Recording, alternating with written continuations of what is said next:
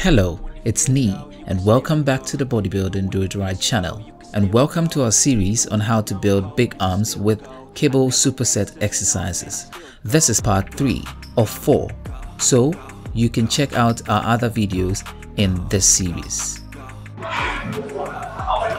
Yeah, in this part, we will be looking at how to use the ropes also, doing 2 exercises, supersetting on 2 exercises.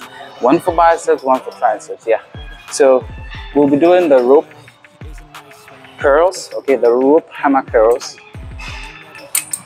which will be hitting more of the outer and brachialis, okay. Brachialis in the middle here, in between the triceps and the biceps, giving you that big pump you get around here, okay. And the rope pull downs. Now, the thing with the rope pull downs is that it's going to hit the outer head also, okay. It's going to hit the outer head, and then the hammer would hit the middle and this other outer head of the biceps. So we'll start with the curls. So to perform the curls, you want to hold on to the rope.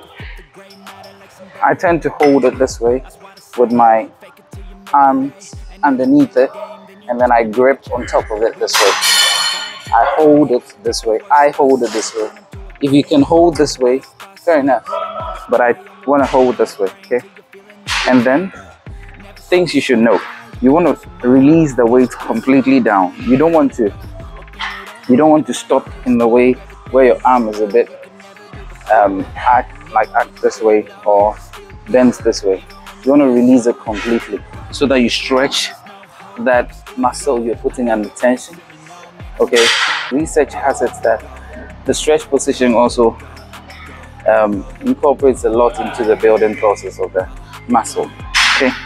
So in a stretch position to begin with, we chest out and pull the weights that way. So you want to form that big V. Many a times people pull this way and then stop there, just to go through more contraction at the top on the biceps. You want to pull it out that way.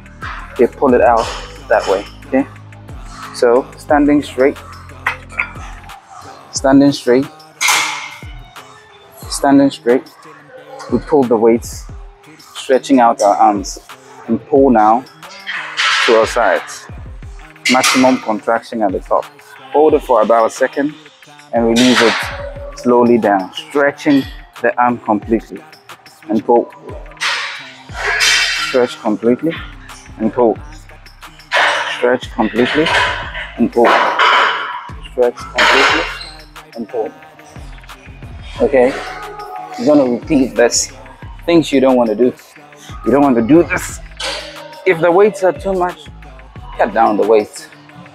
Don't do some movements that will recruit other muscles, okay. Just focus on hitting that very muscle. So we'll look at it.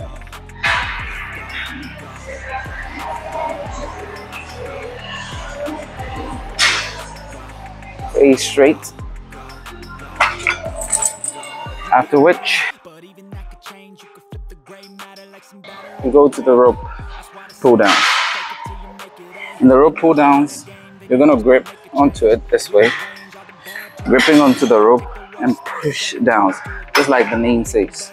Push downs that way.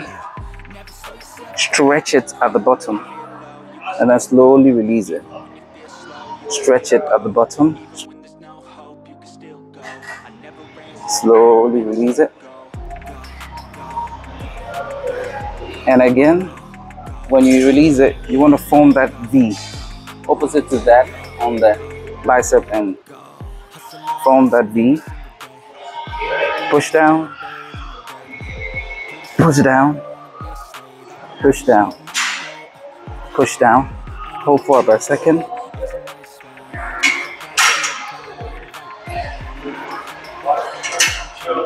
And as you can see here in my stance, I have a bit of a bend in my knee, okay? It helps to stabilize your body. A bit of a bend in my back, okay? and then my elbows are tucked into my side. You don't want to flare out your elbows and do this. No, you want to keep your elbows tucked in and push down. And combining these two, and your exercise is gonna greatly affect your growth.